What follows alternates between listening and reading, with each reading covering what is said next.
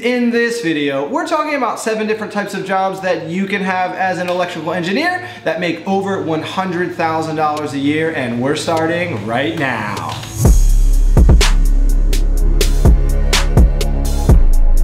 Hey 1% Nation, I'm Jake Voorhees, and welcome back to the 1% Engineer Show, where we empower young engineers to rise to the top 1% of their career. So if this is you, make sure you hit the notification bell and subscribe. Find the links below for the 1% Engineer Kit, the Discord server with over 1,000 engineers, access to our IG page, and plenty of other great videos. We have 140 episodes of this show for your engineering success. Electrical engineering is one of the largest engineering subfields. In fact, around here we call it one of the big 3. There's only 3 types of engineering that go over 300,000 employees in America, which is electrical, civil, and mechanical engineering. The Bureau of Labor Statistics data for 2019 just came out, and you'll see that electrical engineering is just behind civil engineering with the most popular type of engineering in the country. Either way, 328,000 jobs exist for electrical engineers in America right now. And because there are so many different job avenues and niches and sub-disciplines that you can pursue for your career. Most of them can make a good bit of money. Some of them make exorbitant money, but there are so few jobs for that niche that they've been left out of this video. Comment below on what type of electrical engineer you're trying to be and what is your dream job. Maybe we can make a video about that. This video focuses on the 7 most likely niches that all make over $100,000 for their median income, so that you know which sub-disciplines have the highest chances of success and you will also make a good salary. We should also include the fact that there are 2 branches of electrical engineering, which is pure electrical engineering and also electronics engineering. Electrical engineers are concerned mainly with the large-scale production and distribution of electrical power, while electronics engineers focus on much smaller electronic circuits. There are 193,000 electrical engineering jobs and 135,000 electronics engineering jobs in the United States. Some of these job categories apply to electrical, some of them apply to electronics, but oftentimes you will see the degree be called electrical and electronics, or electrical, because you can get jobs in electronics engineering.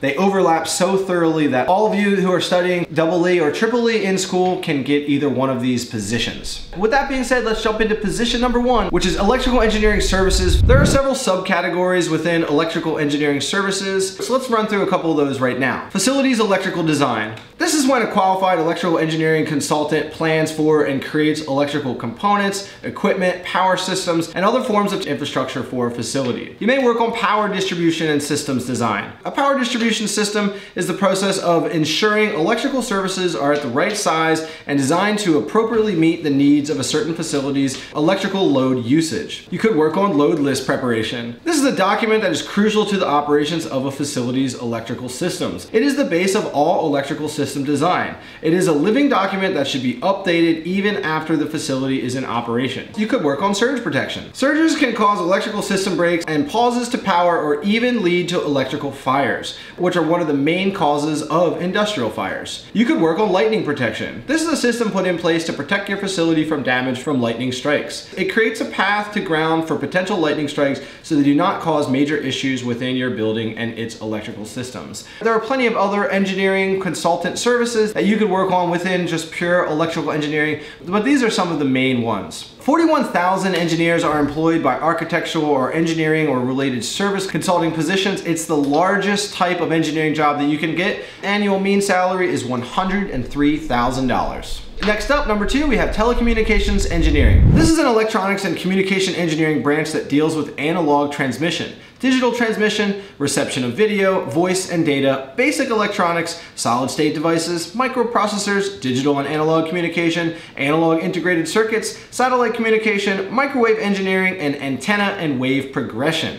It also deals with the manufacturing of electronic devices, circuits, and communications equipment like the transmitter, receiver, integrated circuits, microwaves, and fiber, among others. It aims to deepen the knowledge and skills of the students on the basic concepts and theories that will equip them in their professional work involving analysis, systems implementation, operation, production, and the maintenance of the various applications in the field of electronics and communications engineering. There are 23,000 telecommunications engineers employed in America, and the annual mean salary is just over $103,000. Next up, the third type of electrical engineering job is semiconductor and other component manufacturing. Semiconductor engineers generally work with semiconductors, which are devices which conduct heat between conductor and insulators. They also work directly or indirectly with computers to develop, test, and implement semiconductors for everyday use and are responsible for identifying and resolving a variety of problems which may arise. Semiconductor engineers are often tasked with custom designing semiconductors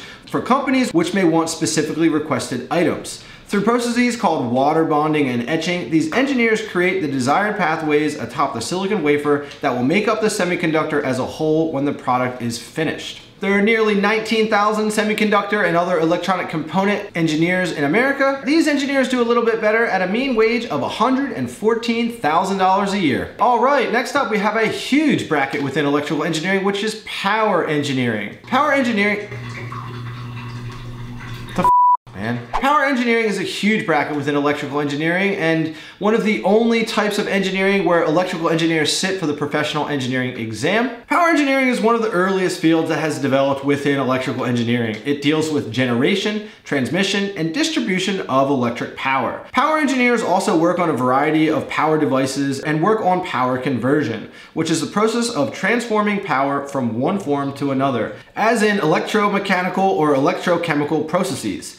Many power engineers are part of the large team that builds, maintains, and develops the large networks that connects power generators with the use of this power, which is the power grid. These engineers who work for power utility companies of governments that maintain power grids design components for the grid, architectures for the grid, and devices that either supply power to the grid or draw power from it. Devices that power engineers design and work with include generators, transformers, circuit breakers, relays, and transmission lines. There are nearly 18,000 electrical engineers working on electric power. They make just over $101,000 a year. Okay, the fifth type of electrical engineering job that we're going to talk about is navigational, measuring, electromedical, and control instrument manufacturing roles. We're going to paraphrase the Bureau of Labor Statistics information by saying this is an instrumentation and control electrical engineer. An instrumentation and control engineer is responsible for installing and designing technical components for engineering systems that would support production and manufacturing processes. Instrumentation and control engineers inspect control systems,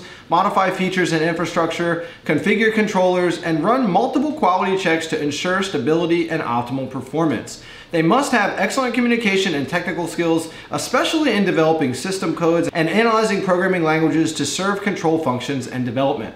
An instrumentation and control engineer also resolves system issues and writes resolution reports for reference. There are nearly 13,000 instrumentation and controls engineers employed in America, and these make $109,000 a year. Okay, subcategory number 6, which is aerospace product and parts manufacturing. There's a bunch of different engineers that can work on aerospace engineering. For example, mechanical engineers can design the parts. They can also work with the thermal and combustion element of aerospace engineering, and same thing with electrical engineers. You can work on circuitry, you can work on power, but this specific larger niche within electrical engineering careers for aerospace engineering is the product and parts manufacturing. The part that the actual electrical engineers work on, that part is what this job aspect is for. The industry comprises establishments primarily engaged in one or more of the following, including manufacturing complete aircraft, missiles or space vehicles, manufacturing aerospace engines, propulsion units, auxiliary equipment or parts, developing and making prototypes to aerospace products, aircraft conversion, which includes major modifications to systems,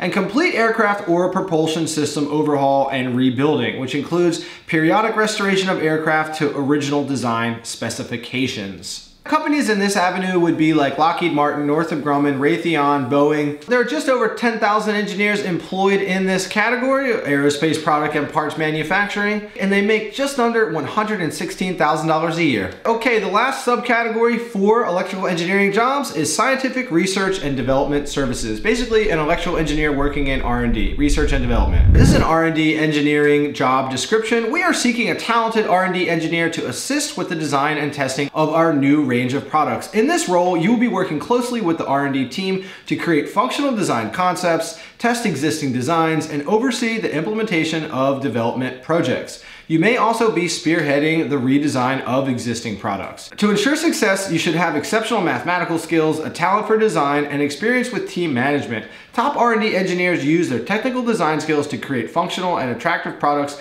that are cost-effective and user-friendly. There's just over 10,000 engineers in America working in this field, scientific R&D services, and they make just over $115,000 a year. So there you have it, guys, 7 job types that you can do as an electrical or electronics engineer and make over $100,000 a year.